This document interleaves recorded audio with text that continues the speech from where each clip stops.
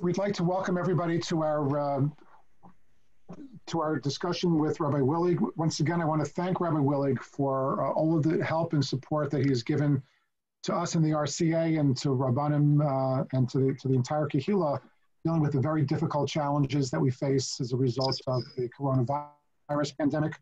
And to thank Rabbi Willig every time that we speak to him or we ask him for something, the answer is yes, even before the question is finished. So we pray for his continued good health and strength to continue to be able to help us, in addition to everything else, to enjoying his family and everything else that he does. Rabbi Willig will begin with a few of Divrei Chizuk, and I will pose to him questions that were sent in beforehand, and depending on the time, open the floor for questions as well. Rabbi Willig. Thank you, Rabbi Dratch. Thank you, Ashmat. Thank you. My first words of Chizuk all the Rabbanim put themselves on mute at this point. Thank you. Thank you, Rabbi Dratch. Thank you. We are all in a state of excitement. And Rabbanim, aside from protecting themselves, have to model for their communities that all the laws, all the warnings of the doctors and of the Rabbanim must be observed scrupulously. Vayedaber Hashem el Moshe, achrei mol shnei bnei Aaron. Says Rashi, Chola shenichnas etzlo rofei. Someone was sick and went to a doctor. Amalo al tochal sonein, al tishka b'tachav. Don't eat this, don't sleep there. V'achav yamalo al tochal sonein, al tishka b'tachav. Shlo tomos kederach shemeis ploni. Ze zirs are yosem min harishon. And therefore it says, Achim ol shnei b'nei Aaron. Don't do this. Don't go into the Kodesh. However, Abosai, we live at a time of Achim ol shnei b'nei Aaron. Too many holy neshamas have been taken from us, including distinguished Rabbonim, Tzadikim, Balei Tzedakah, Balei Chesed, and Amcha, taken from us by this terrible Magefa, which has engulfed the entire world. How can we not think of the pasuk, which is we would call in this week's parsha? We read Tzav. Perhaps in some parts of the world it's still read somewhere. Today on Monday, Parshat Shmini. The Yom Moshe Aaron, Hu Asher Diber Hashem Lemo, V'krov HaYakodesh, Ha'pnei Cholom Ekaved, V'yidom Aaron.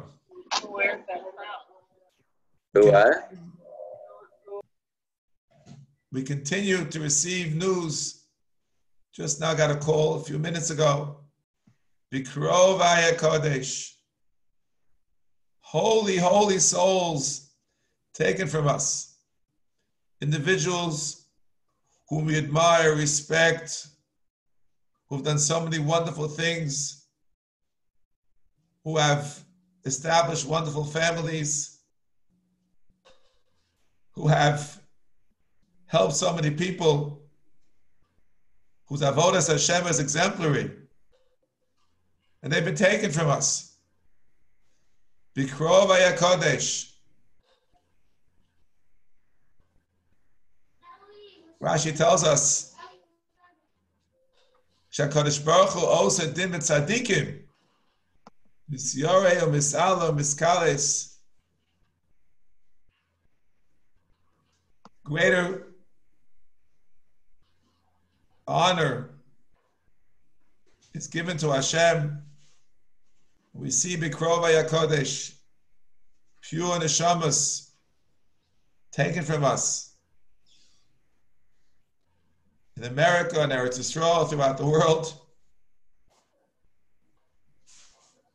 It's crushing, it's depressing. But Vayido Maron. Vayido Maron means we do not question the Rabbanu Shalom.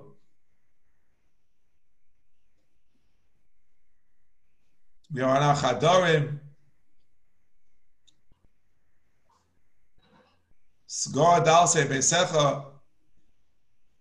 Pasuk in Yeshaya Chavav, Pasuk Chav, is rendered by the Medrash Tanchuma, quoted by Rashi, not to be maharer, not to question the justice of the Ribbon Shalom. The first thing that's normally said at a Kvura Hatzur Tam Polo, Kichol Derachav Mishpat. Even the passing of the great tzaddikim who have been taken from us.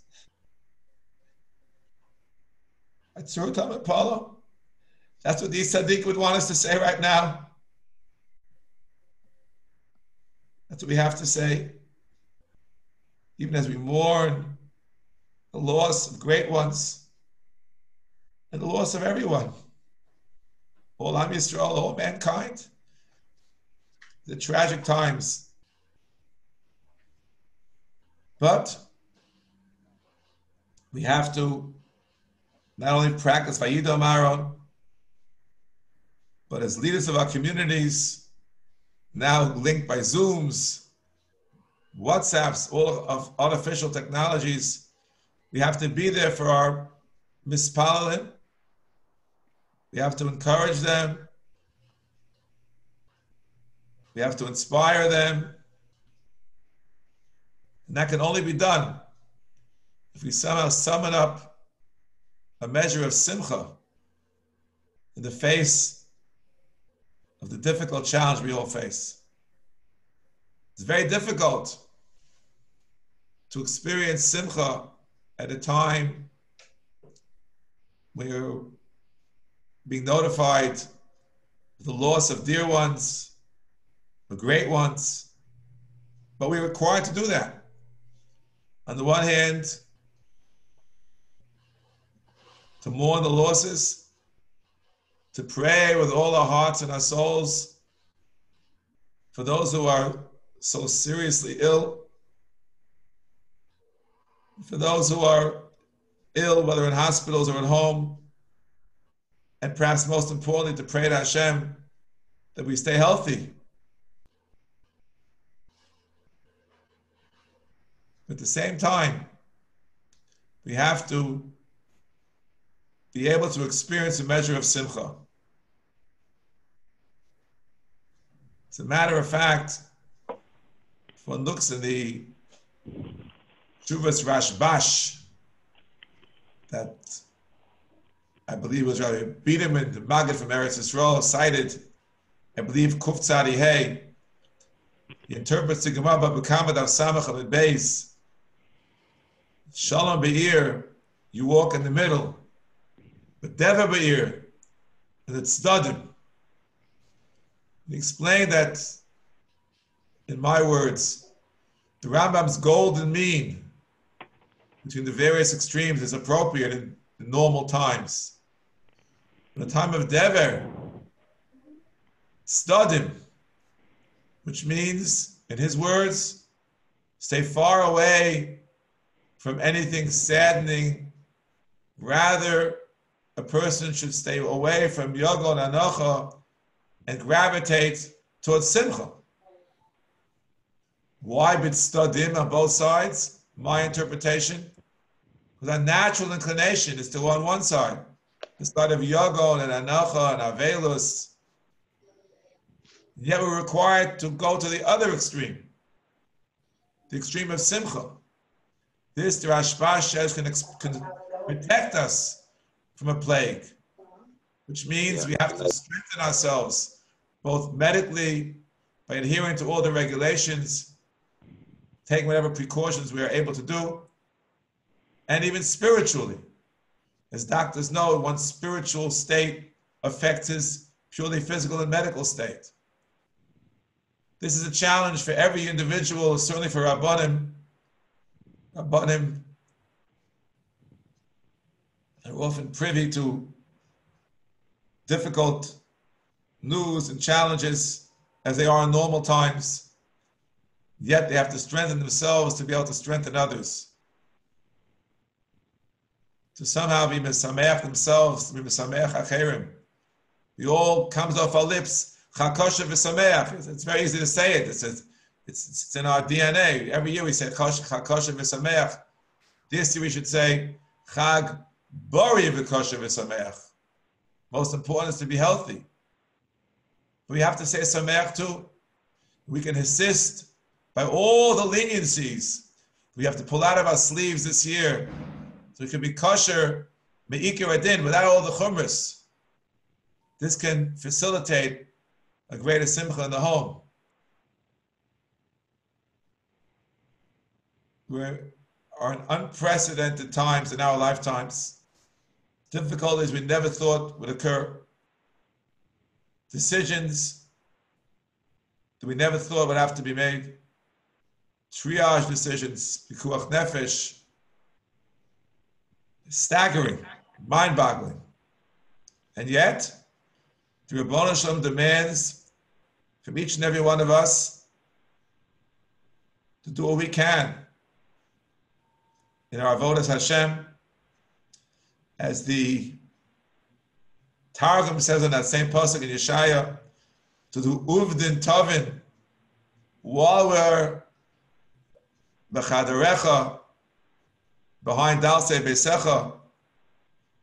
Rashi's pshat chadarecha is bate knesius and bate midrashas. Can't go there. They're all locked shut as they should be. Within our homes, our isolations and our quarantines, we're still able to do uvdin tovin.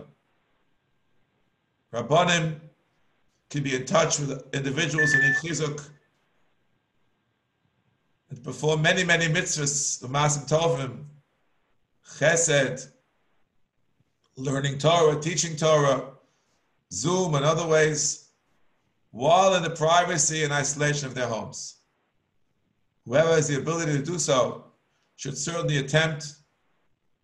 This is our responsibility in these difficult times. I'd like to share the questions as they were posed to me and try to answer them in order. And if time allows, I believe Rabbi Dratch can moderate and have people raise their hands and unmute themselves one at a time for additional questions. I'm following the order in which these questions were given to me. First question: mutter to arrange for Kaddish at a minyan somewhere else? In my opinion, there should be no minyan anywhere else. No minyanim. I'm against all minyanim. I'm against front yard and backyard and porches. I'm against all minyanim. I'm fully aware of the fact that minyanim can be done in a safe manner. Very well aware of it. Nonetheless, I believe that the mandate of low plug, of not making distinctions, should be the rule of the day. I refer you back.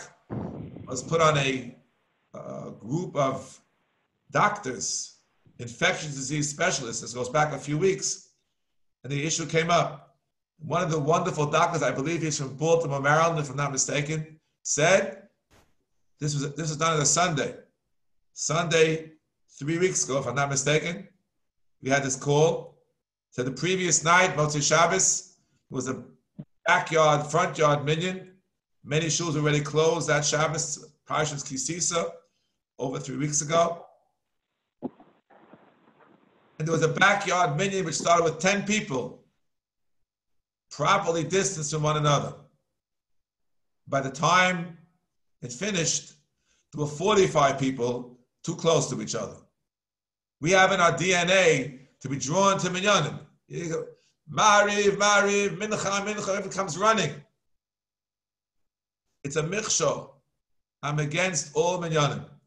I can't paskin for anybody. I know in Eretz Yisrael there are different configurations and people are on porches and they see each other. It's a halachic question of rowan elu es elu. It's not so simple that works either. Not going to the halacha. Ask me a question about a minyan somewhere else. I have to give you my personal view. There should be no minyan anywhere else.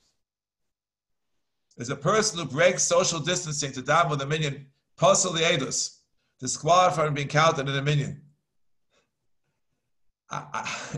There should be no minyan. The Mirz Hashem, when this crisis passes and we'll have minyanim, we'll find a way to make him kosher to join the minyan. Rabbi refused to go to the cemetery. Any rabbi who fears for his life may refuse to go to a cemetery. As you probably are aware, the different protocols in different cemeteries, different things are happening. It's a personal decision on the rabbi's behalf, whether he feels comfortable going to the cemetery. If he does, he has to make sure things are done in a manner which is proper. Burial on Shabbat or Yom Tov to avoid cremation. Absolutely yes. Absolutely yes. Cremation is the worst. If there are only two choices, burial on Shabbat or Yom Tov or cremation, you have to do the burial. As a matter of fact, the very next question, burial on Shabbat or Yom Tov to avoid delay, Yom Tov Sheni. We may not bury on Shabbat to avoid delay. That's clear in the Gemara. But Yom Tov is different, and we have 3-day Yom Tov coming up. Next week, a 2-day Yom Tov. The Gemara is explicit that one may bury on the first day of Yom Tov through a Eino Yehudi, the second day Yom Tov even through a Yisrael, K'chol Shavu Rabbanan. In most of our communities, we no longer practice this. We're afraid it'll lead to Chilul Yom Tov more than is permitted. Some communities, all these years, are following what the Gemara says. Yom Tov Rishon through a non-Jew, Yom Tov Sheni through a Yisrael. Well, if it must be done in a year such as this, it must be done. And even communities in which it's not normally done, these are not normal times. And therefore, again, with the Rav's permission and supervision, the Chevra should be contacted before Pesach begins, that if there's a need to bury to a Nachri, Yom Tov Rishon, through a Yisrael Yom Tov Sheni, it should be done. We hope and pray that by the time the first day Yom Tov comes around, we should be out of this crisis, certainly this last day's Yom Tov, but we don't know. According to the Derech HaTeva, we're in it for a while. So these dispensations found in the Mefurish and the Gemara and Shulchan Aruch, even though they've been in disuse in most of our communities, have to be brought back again if necessary. Shiva over at Chatzos on Erev Pesach. What if K'vura takes place after Chatzot? Can Karo be Noeg Shiva to avoid a week delay? Absolutely yes. Here's a case where Halacha Gedivrik HaMekel Ba'avel allows you to observe Avelis. By observing Avelis for an hour on Wednesday afternoon, you avoid an entire week afterwards. Hospitals, family not allowed. Some allow at end of life, last minutes. I haven't heard that at all. Can go on Yom Tov or Shabbat? The answer is no. The answer is as we are Pikuach Nefesh is everything. Everything. Shabbos, Yom Tov, Yom Kippur, everything but three Averis. But one may not drive to a hospital to see someone at the last minutes of life. It's not permitted. As far as I know, it's not allowed anyway. At least as far as I know in my area. Unfortunately, this question may not be practical where I live. But even if it were practical, one may not drive to a hospital on Shabbat or Yom Tov. If he gets a phone call that someone is in his last minute, say, well, they'll let you in finally.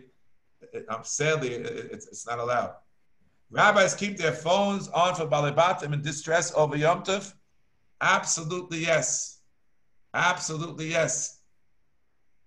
Now, I have a home phone with what we call an old-fashioned answering machine.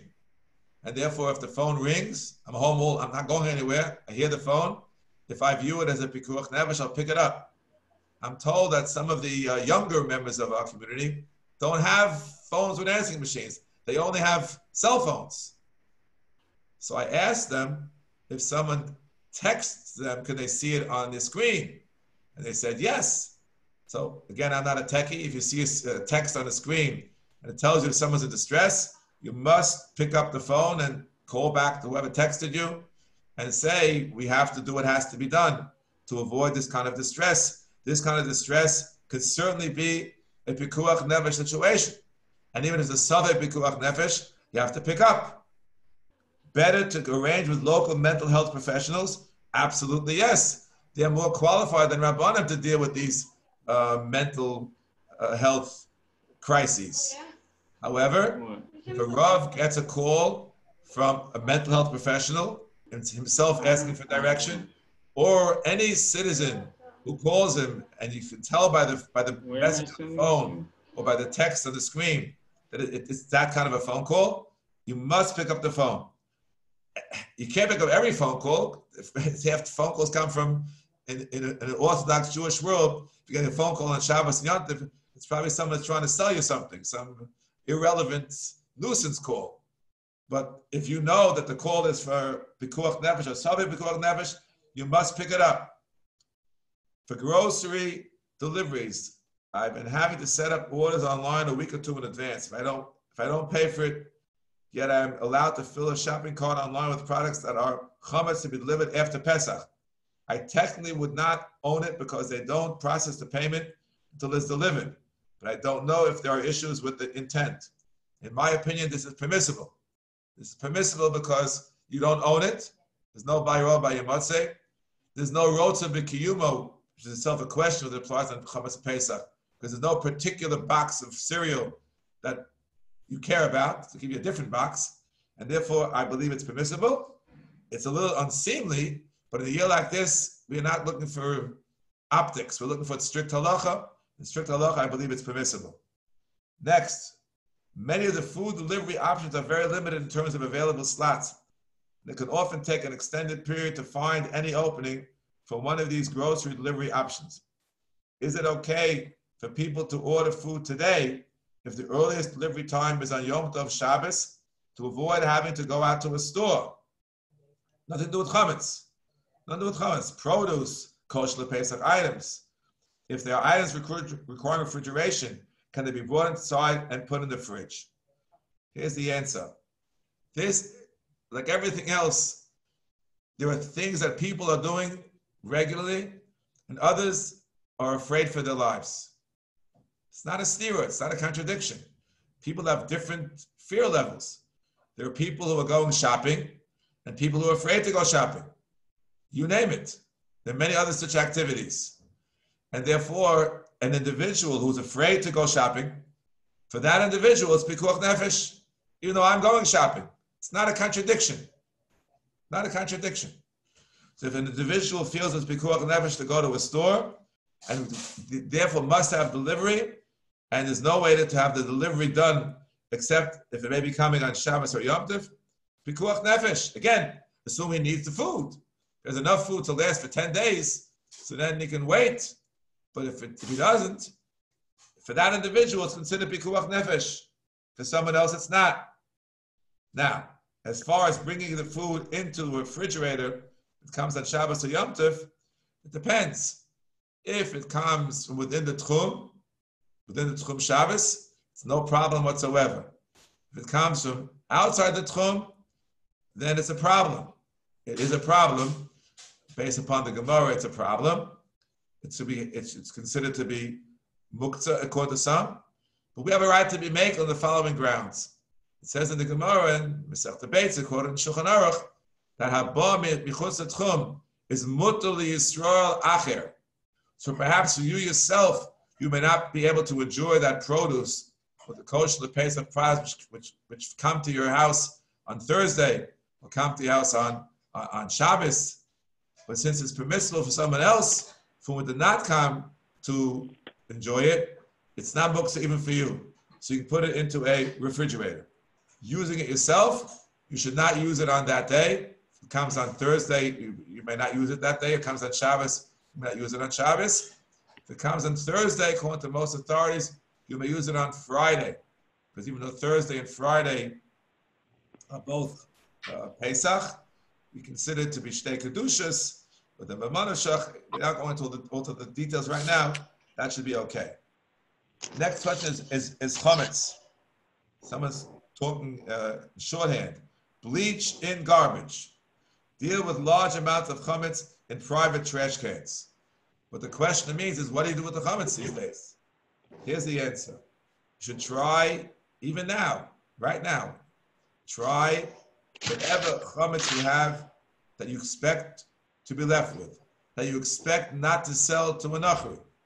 You can sell anything you want to a nachri. You can even sell an open box of cereal to a nachri. You don't sell open boxes, it's unseemly. But we have to pull out all stops this year. You can sell anything you want to a nachri, even if it's an open box of cereal, anything. But whatever you feel you just cannot sell or will not sell, get it out of your house already now. Right now, it's still Monday at noon. In almost all cities, if you put it out now, there'll be a pickup between now and the beginning of Pesach. Usually they collect twice a week. If they already collected on Monday, they'll probably collect again on Wednesday. Worst case, they'll do it on Thursday. Still get it out beyond your property line if possible, in a disposable garbage bag if possible. That's preferred to having a private trash can. A private trash can belongs to you, and in the normal conditions, what's in that can also belongs to you. Midin Chatzer.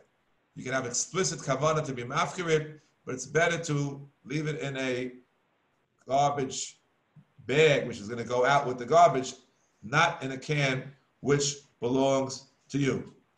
If there's no alternative, you can't sell it or don't want to sell it, you can't put it outside, then bleach will render it inedible. That's what can be done, but that's not an ideal. Once again, I want to reiterate what I said in an earlier forum. No burning of chametz this year. No exceptions. No burning of chametz. The whole idea of burning chametz is only a minig. It's not a din. You pass in hashpasosa b'chol davar. Fires are both dangerous, whether it be public or private, and what's worse, it could cause a chilul Hashem. The neighbors say, the whole world is going under, and this guy's sitting there burning chametz. It should not be done. Please, it should not be done. You can eliminate chametz by, as I said, by selling it, by yes, what about the 10 crumbs in the bedikas chametz? What is it, the 10 crumbs? Oh, every year we take the 10 crumbs in a bag, we throw it into a fire. Not this year. Take each crumb if you're afraid of causing damage. The crumbs should be small crumbs of soft bread. Put it in the toilet. If you're afraid of damage, take the 10 crumbs and flush them down one at a time. A soft bread. I'm not a plumber, but I can tell you it will not cause any damage. One little crumb, but you flush down one at a time and eliminate it in that fashion. The next question is not understood by me too well. It says hashkacha video visits. I understand what it means. Really, the question was if somebody is giving a local hashkacha and they can't go in or are afraid to go in. That's what I thought. That's what I thought. Use Zoom or something to show them what's going on. Right. So the video, in this case, will be effective. If you put a video camera on a particular place to make sure that nothing non-kosher is brought in. Obviously, it's not as good as your set of eyes when you're there, but in this kind of extreme case, a video can work. Obviously, it depends on the particulars of the situation. You know, if you're having a slaughterhouse, you want to see a video, that will not work. You have to see the shechita. You can't figure out how the shechita is valid by video. Perhaps you can trust the shechet. It echad never be surim. But in areas which are not so sensitive, you're just worried about certain things going wrong, a video would be the next best thing if you cannot go yourself. Many people have appointed rabbis as shlichim to sell the chametz via forms online. Does the rabbi have to print out each form and give it to the non-Jew? Short answer is no, absolutely not. What do you do with the forms? Well, how do the forms get to you? How do they get to you? Online. Oh, he came online. Kibola kachpolto. It goes to the guy online. If they email it to you, you email it to the guy. You have to get a guy who has an email account. That's what I plan to do. You have a non-Jew has an email account. We'll get all the authorizations emailed to me, and we will send it, email it to him. There's no need for us to print it out, and there's no need for him to print it out. He has it on his computer. It's all been emailed to him. Now, is it enough to print out a spreadsheet that lists everyone's name, address, and contact information with the statement at the top of the sheet that they have appointed to the rabbi, the agent? No, you don't even need that. That's not enough. It's more than enough. Send everything via email. Yes, the ultimate document of sale, that is something, whenever possible, should be filled out between the rabbi and the non-Jew. And that, if possible, safely should be given by the rabbi to the non-Jew with proper social distancing. Consider across a table which is more than 6 feet. And the document can be signed, delivered to the non-Jew. How do you do the regular kinyanim that we do typically? So we have to be careful how we do it. As far as money is concerned, the money could be slid across the table. The non-Jew is 8 feet away on the table, and he has the money in a shoebox. He can just slide the shoebox across the table to the rabbi. As far as we usually have kinyan chalipin, you have to use something which is 6 feet long. You find a towel, you have a bath towel or a blanket, something which is 6 feet long. The non-Jew can have it at one end, and the rabbi picks it up on the other end. And as far as shaking hands, which is typically done as a situmta, that is a little bit more risky. There are people still shaking hands with gloves, with masks. If you don't want to shake hands, I understand that today there are various equivalents. Maybe you go like this, or you nod your head. Different states have actually made orders, government pronouncements that henceforth a document need not be signed in the same paper. You can scan it and send it back and forth, which in theory could be done even here. One of the rabbis told me he's afraid to go out. Maybe they will get the money from the non-Jew via PayPal. Obviously, if the person is afraid to go out at all, that will have to be done. We've done that already in the past with respect to Mechira for Tvilas Kalim.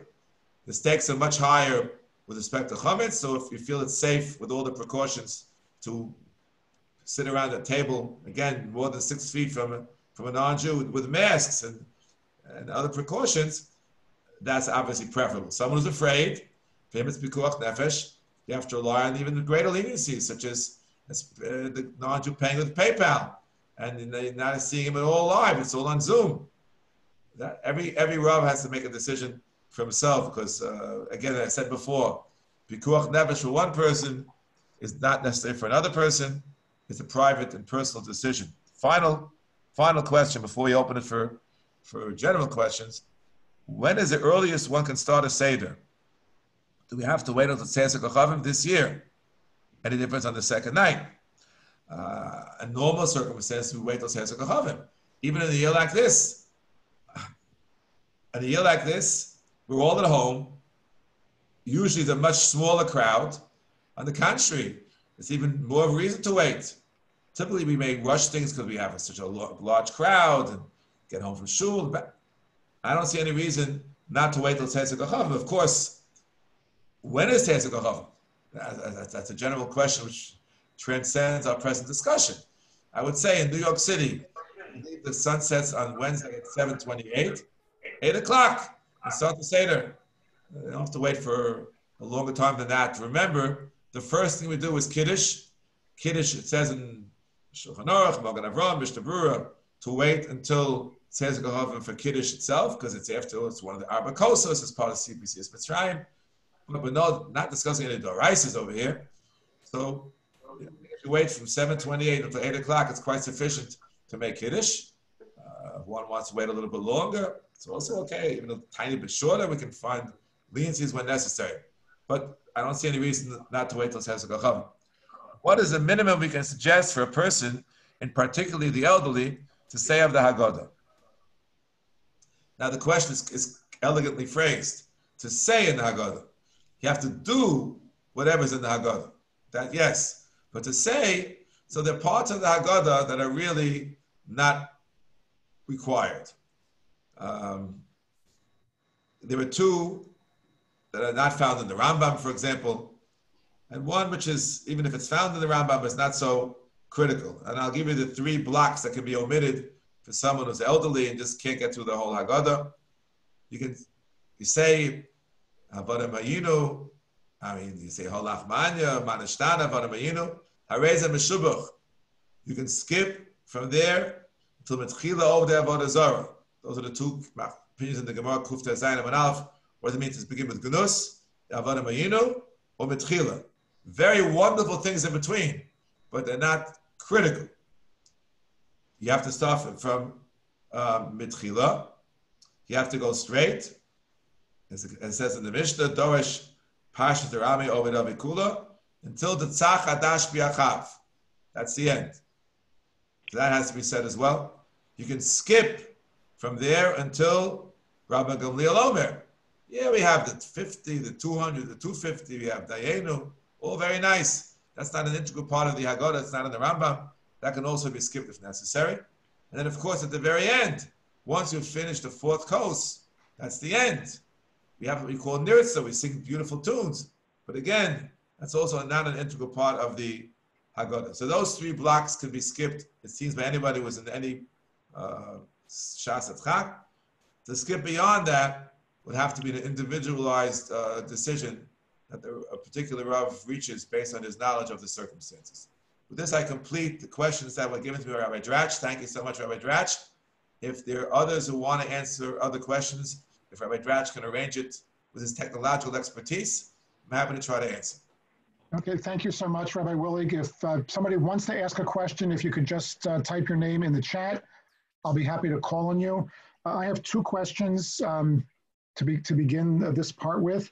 One is that some cemeteries, I understand, they're allowing a minyan to be present, but people have to remain in their cars to watch the kavura.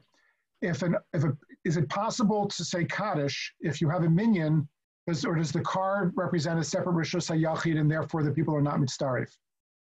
In my opinion, again, assuming that it's permissible to have 10 people at a cemetery. I'm not saying that's true, but assume it's permissible to have 10 people at a cemetery in their cars, and they see each other, they roll down the windows a little bit. It seems to me it would be permissible to say a Kaddish, but it's an if-then statement. Okay, thank you. The other question with regard to Yontif Sheni, somebody had written on the chat that Sunday is a holiday for the non-Jewish, where the cemeteries will be closed. So just to reiterate, l'chadchila, we can inform the funeral homes to perform kavuros on Yontif Rishon, and on Yontif Sheni. And on Yontif Sheni, since the Gemara refers to it as a weekday with regard to kavura, is a karov permitted to go to the cemetery, to drive to the cemetery, to be mishtatef in the kavura on Yontif Sheni? The answer to both questions is yes. Yes, it would be true even if the Sunday would not be a cemetery closure. Some cemeteries are going to be open on Sunday. As I said before, we have the rules. The rules are you can do a kavura Yontif Rishon to Amamin, to Nachrim, and Yontif Sheni kechol shaviu rabbanan. That's a very powerful statement. Kechol shaviu rabbanan. It doesn't mean that everything goes. Everything goes. That's. I see on the chat the whole sale of chametz via Zoom with a non-Jew. I mentioned it before that if it's a real shas atchak and the rabbi's afraid to leave his house, potentially we can consider doing that by PayPal. PayPal means that the non-Jew will put money from his account into the rabbi's account, and that's what's called Kinyan Kesef. And the document could be signed, That's what's called Kinyan Shtar. Even if I don't see him, I scan in my copy, he scans me his copy. According to certain states, that's literally binding. And my guess is by Wednesday, it'll be binding everywhere because the way things are going. On screen, on Zoom, you can put your fist out, nod your head, which is a kind of a situmta nowadays. So that I think would be permissible in a case in which the rabbi is simply afraid or cannot find a non-Jew who's not afraid to meet him in person. I believe that's true in that kind of a case. It's an extreme case. Even in New York, which is unfortunately the capital, there are individuals who are still walking in the streets and going shopping and other things. So with proper precautions, a mask and if necessary gloves, I think that it is considered to be safe. But again, as the questioner raised, if it's not safe, if the person thinks it's not safe, then in an absolute state of emergency, I think we could rely on the PayPal for the kesef. You have to have someone who has PayPal. And the other kinyanim, the shtar could be scanned back and forth. The expressions go along with the rental of the properties, for which the shtar really works, of agav and chotzer can be verbalized. The situmta could be done, as we said, on Zoom. And what's missing is chalipin. Chalipin cannot be done by Zoom. There are those who wanted to make a calculation, give him something, and then he picks it up. He gives you something. I don't know. We can live without the chalipin. Chalipin is one of many kinyanim. Even if it's impossible to arrange that particular kinyan on Zoom, we can rely on the other ones. Again, it's only in a situation where it's impossible because of the fear of corona to meet with a non-Jew in person. So Rabbi Winston writes in, how does a rabbi who was using the online Mechiras Chametz form with Rabbi Willig sell his own Chametz? Does he fill out his own shul's form, or does he have to fill out Rabbi Willig's form? That's a general question. I have the problem every year. How do I appoint myself to sell my chametz? So I believe that, although it's from grammatically clumsy, the Rabbi Willig appoints Rabbi Willig. I think it works. But to make it better, I always make sure that my wife signs together with me. So she appoints me, and I appoint myself. And I think that can be done this year as well on the online forms. Okay.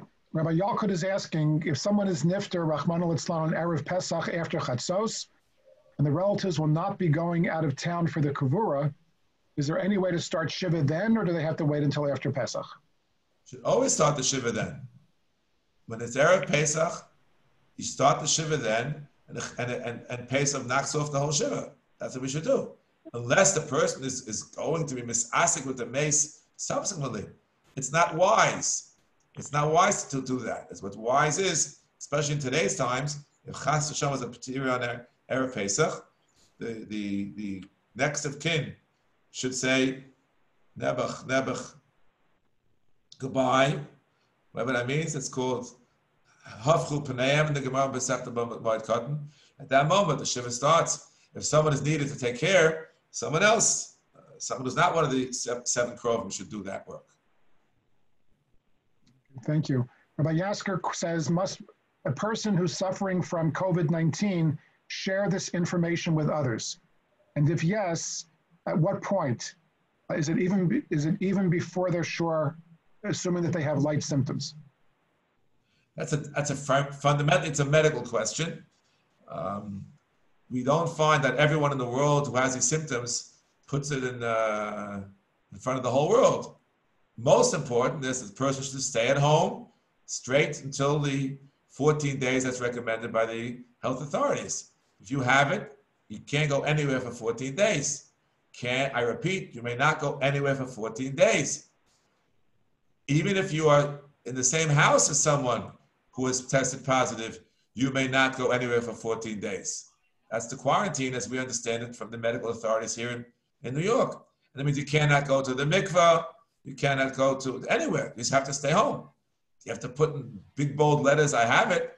I don't think that's a requirement that anyone requires today. The only exception might be if you have it and you expose somebody else.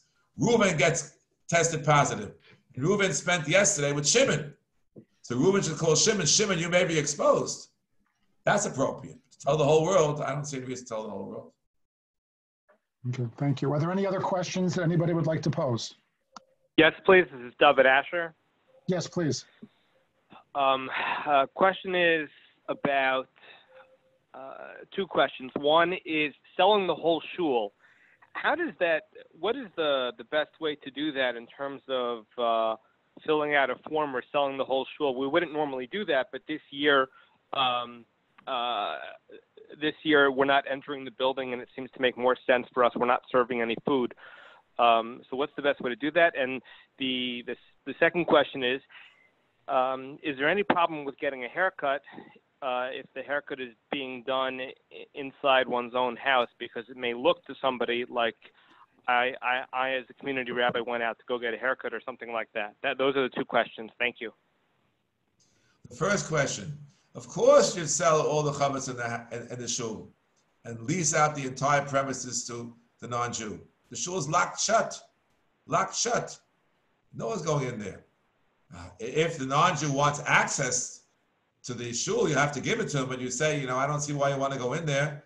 No one's gone in there for a month, but of course he has to be given access. But you should sell all the chametz in the shul and lease the entire premises to the non-Jew, because there's no expectation, unfortunately, that anyone's going to be walking into the shul. Shul should be locked shut. The second question about a haircut, haircuts, who's giving a haircut? If a member of the household knows how to give haircuts, I prefer that the haircuts be done inside. And we don't want to do these things in the outdoors. It's just unseemly. If no one in the house knows how to give a haircut, I would just wait till someone else. We have better times. You give yourself a haircut. Take a scissors. Remember, no one's looking at you anyway, so if it doesn't come out so well, it doesn't matter. Maria, thank you. Thank you. Any other questions anybody wants to pose? Please speak. You can unmute yourself and speak now. Going. Okay. So I think that is it, Rabbi Willig. Thank you so very much for your expertise and for your openness and your friendship to all of the Chaverim in the RCA and beyond, and for the guidance that you give us. We wish you and your family Chag Bari, Kasher V'Sameach, as we do to all of Klal Yisrael, and we pray for Refuah Shlema for those who are ill and Nechama for those who are mourning. Thank you so very much. Chag Bari, Kasher V'Sameach. Chag Bari, Kasher V'Sameach.